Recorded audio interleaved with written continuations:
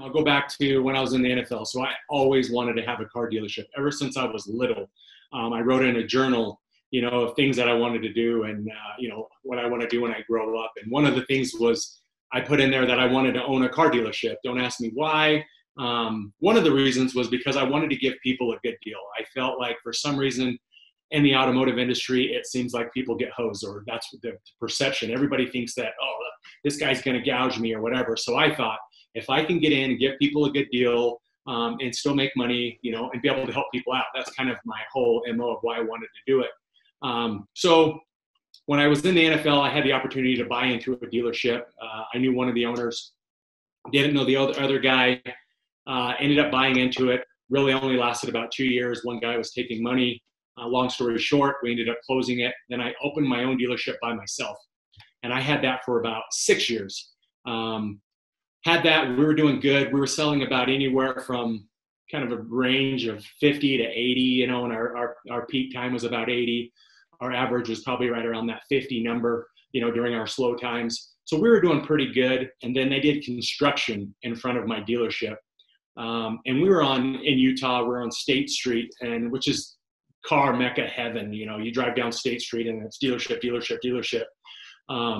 But they did this construction in front of me, and we went from that 50 to 80 to 2 to 3 for 2 years. It just killed me. I mean, I tried to think of everything I could do, just sitting there twiddling my thumbs going, what can I do to get people to come in? So, we ended up, lo and behold, we ended up closing it. And then I ended up going to Dealer Socket, which does CRM. They do websites, they do inventory, they have a bunch of other tools. And then I left there, and then I've come over to FusionZONE as of recent. So yeah, that's kind of me in a nutshell. Yeah, we're super excited to have you and your wealth of experience behind you. So you said your dealership sold about 50 at its peak. Mm-hmm. How large in terms of like square footage was your dealership? Because obviously some dealers have like lots on lots. Yeah. How big of a square footage do you have? My lot was 1.6 acres, and we had about we had about 100, and our top was about 120 cars on the lot. But yeah, so about 1.6 acres, and I'd say we're probably into that middle range of a car dealership. Gotcha. What do you think is so obviously we have independent dealers, we have OEM manufacturers out there with their own stores, Toyota of whoever, Honda of whoever. What do you think some of the challenges were running an independent store versus running what would be running an OEM store? I would say the biggest thing is budget, right? Most of the time in the independent store, so I wore many hats. I was the janitor, I was the lot guy, I was the picture taker. I wore so many different hats, and I just did what I had to do, right? And that's what you do. And I would say the biggest difference between me and an OEM, did I want to be an OEM? Yeah, sign me up, right? It seems like you got marketing, you've got the OEMs doing marketing and stuff for you to get people to drive to your lot. But the biggest thing I would say would probably be that budget thing. You know what I mean? And marketing dollars, and having the big OEMs behind you. At the independent store, like I said, it's me, and I had 3 other people at the dealership. I had an office manager, 2 sales guys, and it was just us, and we kind of did a little bit of everything. So I mean, yeah, I'd say the biggest thing was that budget. How did you plan and manage that? Very carefully, because it wasn't very big and it didn't go very far. Seriously. I mean, for what my budget was, these guys probably, spend in toilet paper. But I was very, very careful, man, because you only have so much money that you can use, right?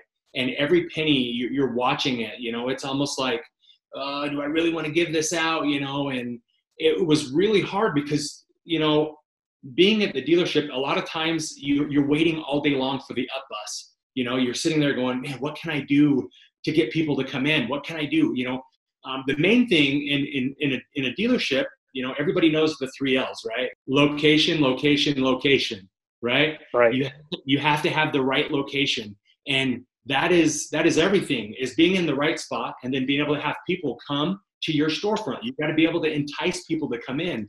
And, you know, it was just, seriously, that handing that money out every month. You got Auto Trader, you got all these different vendors that are there every month. They're there to get their pound of flesh. You know what I mean? Hey, more. Do you want some more upsells? Hey, do you want some more of this? You want some more of that? You know, and literally you're just super careful with every dollar that's going out. You're trying to recoup some of that ROI. Me getting into the car business, you know, I wanted to give people a deal. And me looking at FusionZONE, looking at their websites, looking at their product offering. And our big thing is we're here to help the dealer. If you look at our org chart and our organization, I'll be honest, we have 3 sales guys and we have 75, you know, in essence, 75 support people. Okay. That should tell you a lot about our company, right? Support is everything. So going back to, you know, not having that big old budget, doing business with a company that's there to help you. What are your common options for independent dealers for like website? So yeah, I mean, we have a bunch of different options as well, but one of the things that I do like about our tool, compared to some of the other places I've been, is a lot of times independent dealers, they're low man on the totem pole, right? They're like, we don't want to work with them. A lot of times, a lot of vendors won't work with them at all. Like there's a lot of big vendors that don't even bother with the independent. They're just like, we're not going to do business with them. We're not going to do anything with them. But with FusionZONE, our websites are all custom, right? We're custom websites, which is huge, right? You're not just getting a templated, oh yeah, hey, everybody's website looks the exact same. We have a lot of the features on the websites that look the same, but all the websites are custom, right? They're 100% custom, and they take more work, right? There's more effort that has to go into that. It's not just, hey, here's a cookie cutter, you know, oh, let's just hand out a bunch of those Honda Civics, you know, and just throw them out there. These are all custom sites, which is huge. So when you're running a budget and it's very tight with dollars, you only have a couple options that you can really go out there and spend on. What do you think the most important pieces for a website are for an independent? Yeah, it's, you know, that's a great question, Dan. The big thing with any piece of, you know, number one, like I mentioned before, you got your 3 L's, right? Location, location, location. Have a great location. Now, the reason why you have that great location is because your frontage, right? You have your frontage, you have your dealership frontage, and you want people to be able to see and go, oh, that looks awesome. That car looks awesome. You know, there's a lot of good drive-by traffic. There's a lot of good things with that. Well, the next best thing to location, location, location is website, website, website, right? That's your digital frontage for your dealership. Your website is your digital frontage for your website. So on top of location, location, location, you need to have a really, really good website. And when I had my dealership, this is something I didn't know. Like literally, I managed my own website, put my own inventory on. It was horrible. Talk about Google. I was just like, hey, I put my stuff out there and people want to see it, they can see it, you know, and I just hope for the best. But knowing what I know now, location, having a great location, having a good website. I mean, people driving by, they're going to be able to see, but then they want to go to the website and they're going to check it out. So having a good website, and then on top of that, making sure that the people that do come to your website, you actually get a hold of them in a timely manner, right? According to Google, 78% of the business goes to the first responder. So if somebody goes past your dealership or they're just shopping, they see this cool car at your lot and it kind of gets them interested and they go in and they put a lead into your place off of your website and you take a day to get back to them, how many other leads have they put into other places? So going back to your question, what's the most important? You got to have a great location. Number 2, you've got to have a great website. Number 3, you've got to get those customers out of the market as fast as you possibly can. And we have tools to do that. Like we talked about earlier, fastering, right? Lead comes in within 60 seconds of that lead coming in, you're going to have a sales guy in contact with that customer within 60 seconds, which is huge. National average is 45 minutes. That's ridiculous. Yeah, absolutely. I mean, we hear from dealers all the time how they're moving away from this stigma that it gets, just car dealers in general, but used car dealers. I mean, I mean, there's a special place in hell for a lot of these people. I mean, that's the way they're perceived as. So how important is having a good support team for an independent? I think the difference between a good company and a great company is when you have an issue, they're there to help you, right? You can actually call somebody. You're able to get a hold of them. In our organization, right, you've got a sales guy that sold you the deal, so you can contact them. But on top of that, you've got a PM that's responsible for your account as well. So you have kind of a hierarchy of people that you can call to get support. But in my opinion, in this day and age, you have to have a good support model. And a lot of the companies now, that's gone out the window. Like one of the last companies that I was at, I don't know if I should say, but their whole thing was they had a lot of support people, and a company came in and bought us, and the first thing they did was they cut support. We had about 380 support guys, and they cut that 380 to about 80. So Wow. So support is huge. You're going to have issues. You need to be able to get a hold of them. And when you have a templated site, guess what they're going to say? Well, that's what you paid for, right? That's what you paid for. You got that little templated site. Nobody else is having that issue. But yeah, we'll get to it when we get to it, or send me an email and let me see when it happened or whatever. Our average ticket turnaround is better than anybody else's. It's phenomenal. So what parts of the website do you think independents need the most support with? I would say probably inventory changes. You're changing your inventory all the time. I would think that would probably be a big one, right? So, I mean, I remember at my dealership, I accidentally, missed a zero, right? And then you put that baby out there on the market, and you start getting a ton of calls, and then you've got to go, oh, I've got to go put a statement out that I did it on accident. And when you're trying to do it yourself, and it takes forever, it takes a day or two to, come off. I would think that inventory, making sure your inventory is up to date, and when there are issues or whatever, that someone can take care of that fast. So when you're putting in these requests, what's going to separate in your mind as an independent store owner, good support, bad support? Great question. So a lot of times when you have an issue, most of the companies will say, send me an email, right? Send me an email, and we'll put it in our queue, and we'll get to it when we get to it, right?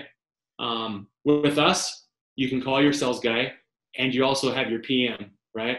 And then you also have a support number that you can call anytime. But a lot of the big boys, that's just how it is. It's okay. Hey, you can submit a ticket, and we'll try to get to it. We'll put it in line and try to get to it with the other million people that we have. But that's the big difference. Is you have our, we're not so big. We're a good sized company, but we're not so big that we take off that human touch, right? It's not just send us an email, add it in a queue. There's no personal touch to it whatsoever. So I really like that. So you're talking to a lot of independents nowadays while you're here at FusionZONE. What are some of the topics that come up a lot while you're discussing, what options we have here, or what options they're looking for? Got ya. So one of the things that I really like about our product is we have a product in our middle package. We basically have a guarantee, right?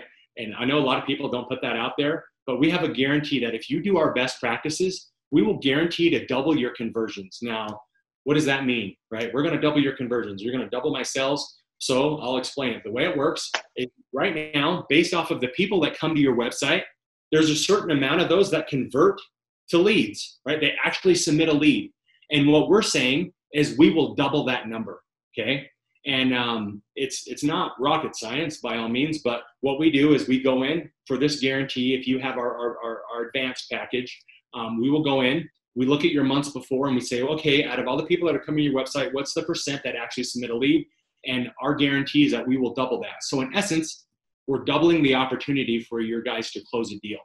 Now, if you add the rest of the best practices that we offer, the fast ring, chat, the chat feature is phenomenal as well. Our chat, in essence, gives your dealership another sales guy. So their whole point is to try to get that customer through chat. It's actually somebody texting the customer back and forth. They're chatting back and forth through text, and they're trying to set that appointment for you.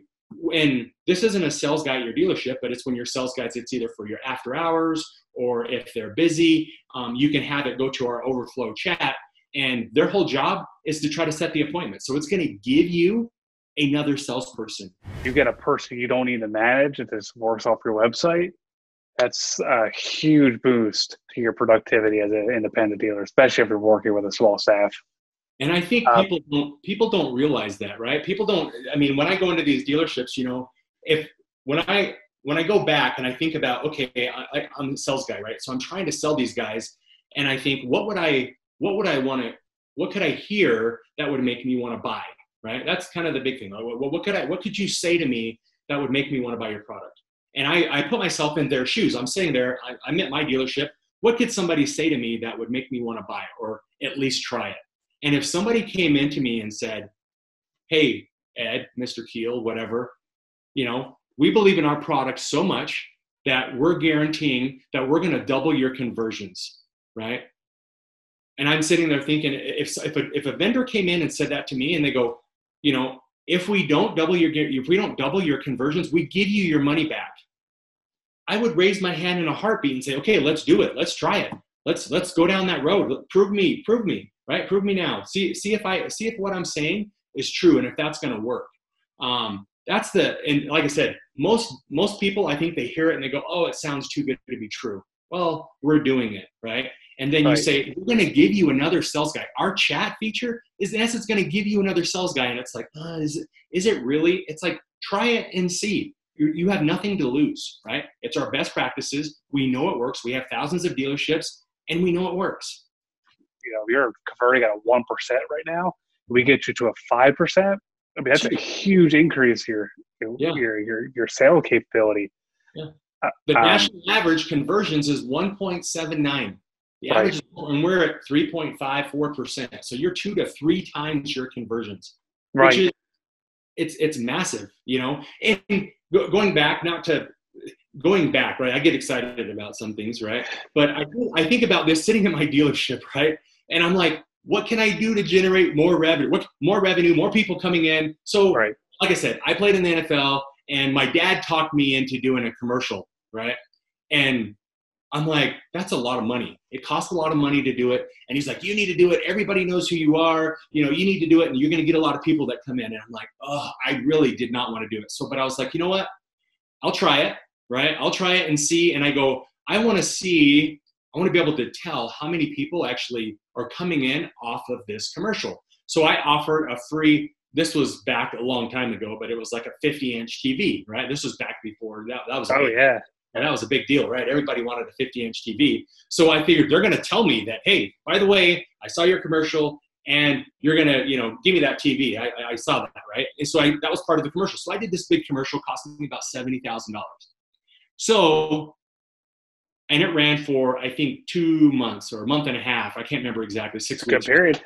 Yeah, it was a good period. How many cars do you think I sold off of that? Well, you're telling the story, so it's either going to be really high or really low. I want to say 5. 5. I sold 0. $70,000, zero cars, right? And it was a huge waste. It cost me $70,000. And that's my budget. My budget was about $5,000-$10,000 a month for marketing. And here I was, I just put all this money out there, and I got nothing in return. And literally just using our website, we're going to double, triple your conversion. So we're basically going to give you 2 to 3 times the amount of leads you're getting now. Sometimes there's a little video. I have a little thing when I do a presentation, and in that presentation, there's a guy. It's in the colonial period, and he's in a tent. And out the front of the tent, there's a colonel. He's on his horse, and they've got arrows and everything, and they're getting ready to go to war. And you got a sales guy at the back door, and he's got a Gatling gun. And he's like, "Oh, Mr. General, I need a minute of your time." And the general's getting ready to take off, and he's like, "I don't have any time to see your demo, right? I've got a war to fight." And I feel that way with this tool, right? I've got a Gatling gun, and you've got bows and arrows, you know? I'm going to double to triple your conversions. And you're like, yeah, I don't really know if I want to try it or whatever. And the guys that do, they see great success. But it's kind of interesting because literally you kind of feel that way, right? I've got Right. a Gatling gun and I'm trying to get these guys to do it and to use it. And sometimes it's hard. And I think a lot of times it's like, is it really going to work? And you have to take that plunge. You have to take the chance. Like, it's not going to cost you $70,000, right? Our websites go from, you're talking $400 or $500 and they go up from there, What are you most excited on the horizon? I'm excited for hopefully COVID to be in the past. That's number one, right? Hopefully that's going to be gone. And then we do have Fast Ring 3.0 that's going to be coming out. And I'll just tell you some of the cool things about that over the old Fast Ring. One of the great things is we have the ability to do multiple attempts. And what that means to you at a dealership level is now we have the ability to go in and say, okay, if you have a BDC, or for instance, we call into the store to try to get a hold of a sales guy and they're all busy, for instance. They're all busy, can't get a hold of anybody. So then what we do is we have multiple attempts. So we can say, let's wait 10 seconds and then let's try again, right? And give them the opportunity. The whole point of Fast Ring is to get you in contact with that customer at their peak of interest. Literally 60 seconds after they hit submit, we want them on the phone talking to your sales guys, setting an appointment. So the multiple attempts is going to help. Also, our reporting is going to be there's a big update on that as well, on being able to inspect what you expect of your guys. How long are they on the phone? How long is their phone calls lasting? How long is it taking them to respond? How many attempts is it taking? Do I need to hire more guys? When are the majority of my calls coming in? Which is another huge thing. And then on top of that, who are my top lead providers? What are my top vendors, right? How many, I got so many from AutoTrader, but what's my average talk time to AutoTrader customers compared to CarGurus customers? How many leads or duplicates that are coming in? It's going to be able to give you a great ROI report. You can be able to look at that and say, who are my top vendors? And then who are my bottom guys? And maybe you can get rid of some of those guys, right? That they're not working. One thing I hated at my dealership is you're forking money out all day long to these guys and you have no idea, what's my return? What's my return? You have no idea, right? All you know is, people are coming in. It could be a duplicate from somewhere else that already, saw something else, but we're going to be able to help you with that. So I'm really excited about Fast Ring and what that has to offer. And it is a super great tool, right? And one of the things I always say is the only thing that come to those who wait are the things left behind by those who hustle. So that's a beautiful saying. Yeah. And on that note, Ed, always a pleasure to talk to you. I really appreciate you giving us your time here today. I will hopefully have you on very soon for another round of discussion. Okay. Well, thanks. And thanks for your time. Of course. Thanks for coming and joining our webinar today. If you'd like to know more about FusionZONE's independent websites, you can visit us at fzautomotive.com. That's F as in Frank, Z as in zebra, automotive.com. Talk to you guys soon.